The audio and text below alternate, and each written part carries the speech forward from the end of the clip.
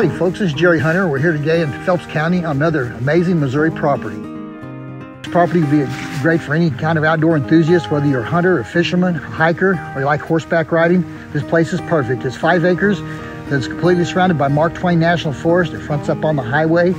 You're within a 100-yard walk of Big Piney River, which is great for smallmouth bass fishing.